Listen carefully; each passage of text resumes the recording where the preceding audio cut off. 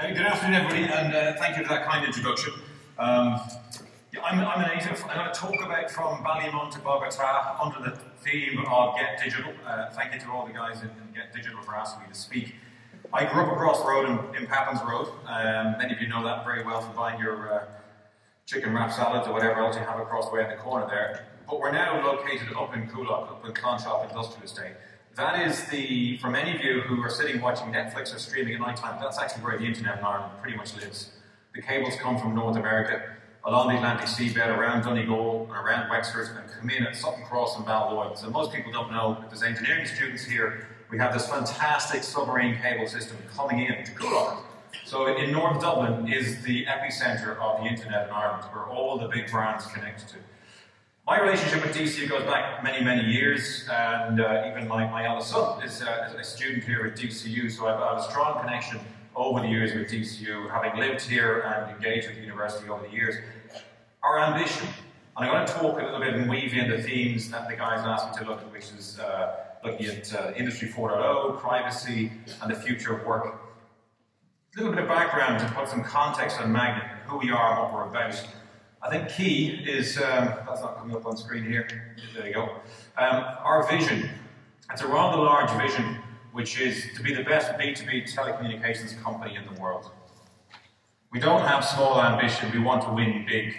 Ireland is a very small market, and that's one of the things when I think about the future of work is, when you have an idea for a business or looking at an enterprise, you've got to think outside of Ireland. I was in Mumbai 2 weeks ago, and talking with companies there, and you're talking about a city in Mumbai of 23, 24 million people.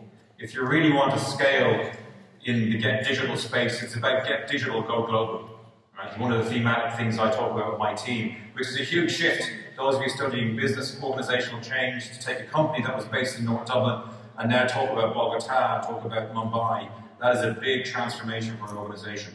The types of services we provide, Anne pointed out some of the things like smart cities. So brands you may be familiar with, like the X Factor, NFL games and smart cities. We have a major smart city project in London, and we're working on projects in India, in the Middle East, and in Latin America more recently.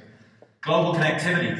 We provide connections to companies around the world. So at this very time, when I use the phrase in Ballymun to Bogota, we are connecting Irish businesses with broadband, and we're connecting businesses in Costa Rica, in Istanbul, in Tel Aviv. It's an Irish company, go back to the vision, which is to be the best B2B telecoms company in the world. Not the biggest, not to say not the biggest, but the best. And types of the companies that we work with who trust us, some of the brands that you'll recognize there, and some of the TV brands like MTV, and some growing companies, fantastic Irish stories like Stay City. A very, very good, great organization, expanding with global ambition also. In terms of what we do and what we choose, the lines of that, the discipline of market leaders, what we focus on is customer engagement. Fibre optic in our industry, anybody can have fibre optic. What sets an Irish company apart and sets Irish companies, and I've lived in the US and lived in Europe, is our ability to communicate openly, our ability to engage in an empathetic way. People and organizations around the world have a huge respect for Irish and Irish culture, and that's something helping us win on a global stage against much, much bigger brands. So just coming to the topic of the future of work, it's global. And I studied in Ireland years ago and studied business studies, and I did accounting. I'm not an engineer, I'm an accountant. For me, back then it was about where do you build a career, how do you expand? And I actually took myself off, like many of you will, or some of you already have done and come back, is I went off to the UK and I went to the States and I built my international experience. And it's the one piece of advice I have, and it's one critical thing for success. You've got to think global. 1.3 billion people in India, and in that context, 183 million people in India are at the same economic level as the average Irish person is. We have to transform our thinking about the future of work. It is not just about an Irish story. We are competing on a global stage, and it's not just about the US. Take your business to the US and go big there. It is about going big and going global, going east, the Middle East, Africa, looking at Asia, Asia Pacific. This will give you a sense of, when I set out the ambition to take Magnet on a global stage, we had one location, which was really the office was based here in Ireland. We then subsequently grew that to 2. We're now in 87 cities around the world. And our plan, the business plan, is moving through 300 locations. So I think of that as a challenge, 300 locations to be serviced digitally. That's providing customers with services, whether they are a large Irish multinational who wants to set up in Singapore, or whether it's a company building a large smart city complex in Buenos Aires, which we're talking about at the moment. But as an ambition, it is very much a global ambition, and the team and people that work for Magnet, we become a 24/7 organization. So when you think about it, you saw the earlier slides about the organization, we need languages, absolutely critical, language skills, technical skills, because the jobs that Anne mentioned, that don't exist today, we're heavily involved in data analytics.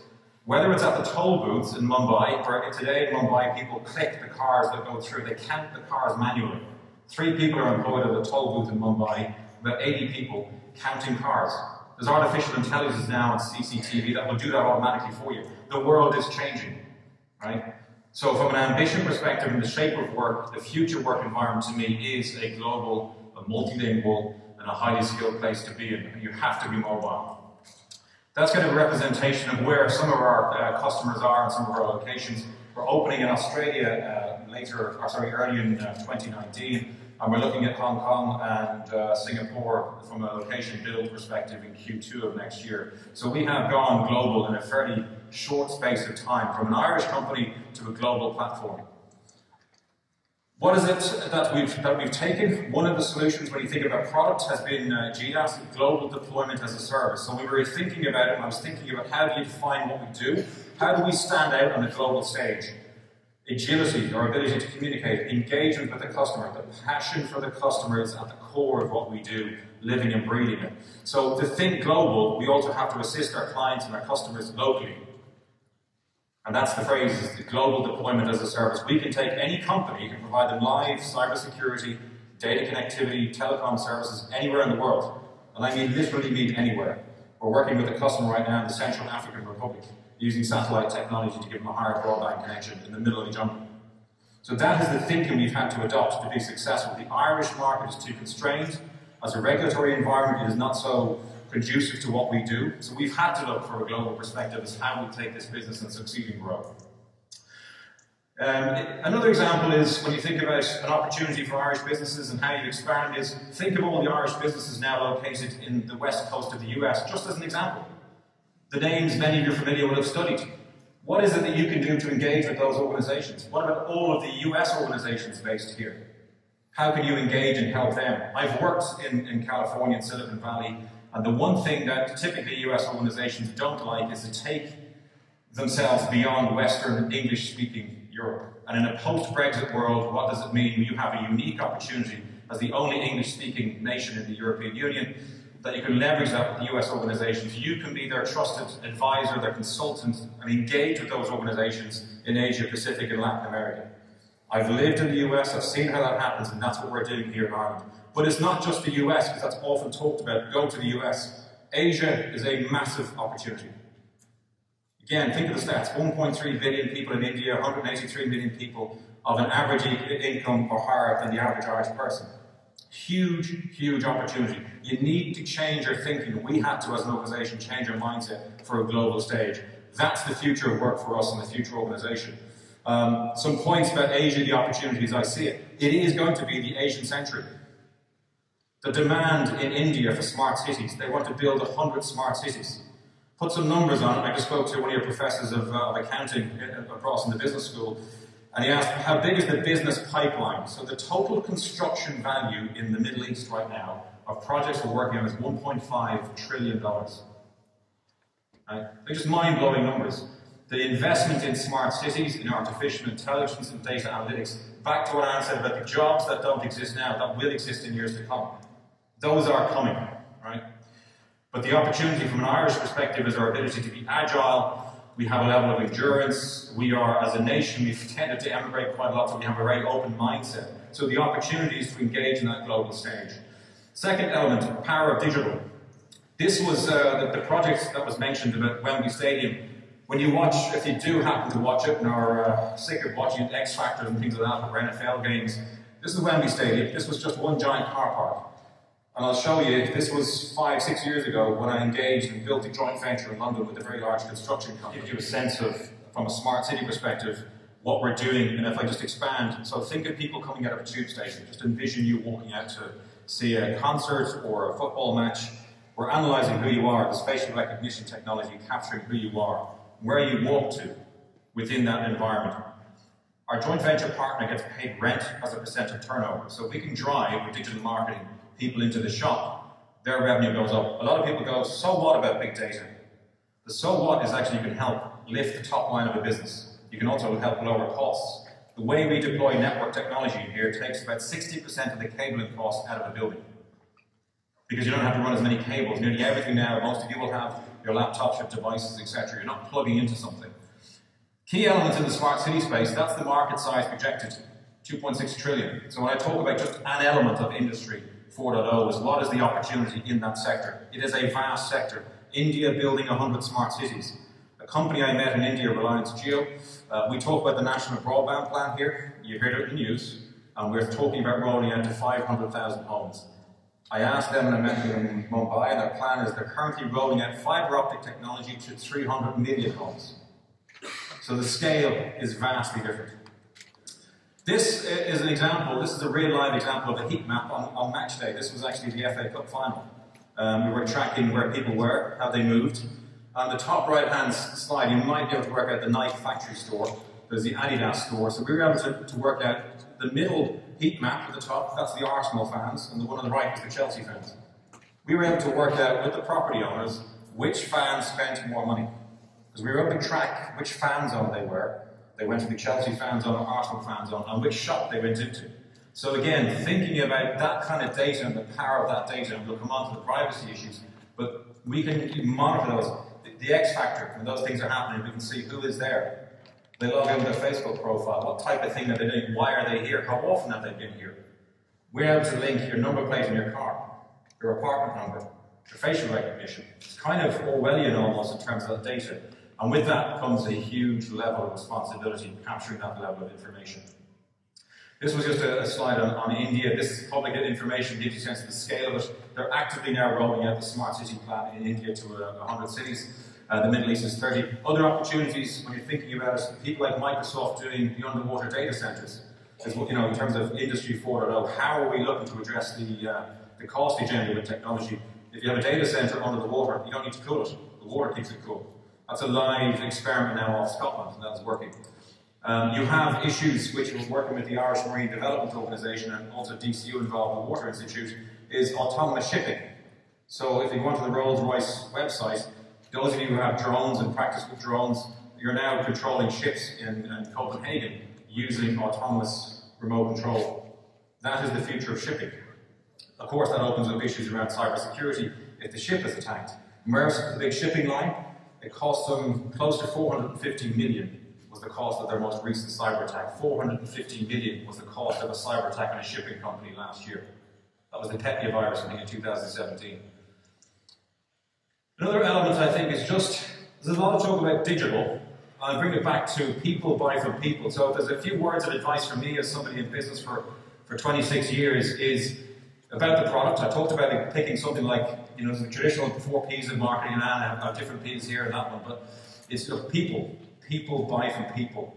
You still need, particularly when you're selling to large customers, building relationships is critical. Irish people are great at building relationships. The partnership is something vital. If you're entering a new market, Industry 1.0 to Industry 4.0, if you're going to expand to a new market and go global, partnerships are the only way you can do that. You cannot enter the Middle East or Saudi Arabia market on your own. You need somebody locally, the same for India, the same for Latin America.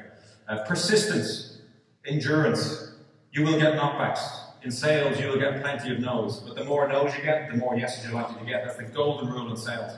Be prepared to take that path less traveled. It is not going to be easy. You will get fails many times, and you've read about it and heard about it. Fail fast, fail forward. Make that mistake, pick yourself up and move on. That is my firm belief. And you will spend lots of time on planes. Whether some of you end up working in aircraft leasing, but you're going to spend lots of time on planes, trust me. In terms of my own personal experience of partnership, I've done 2 things in my life. One was on Everest, climbing Mount Everest, and the other was last year swimming the Channel. Right? I couldn't have done that without partnership. The partnerships being the Sherpas, and the partnership of going across the Channel last September was a pilot of 45 years. There were 400 ships going up and down the Channel every day. And if I didn't have a pilot, I would have got run over.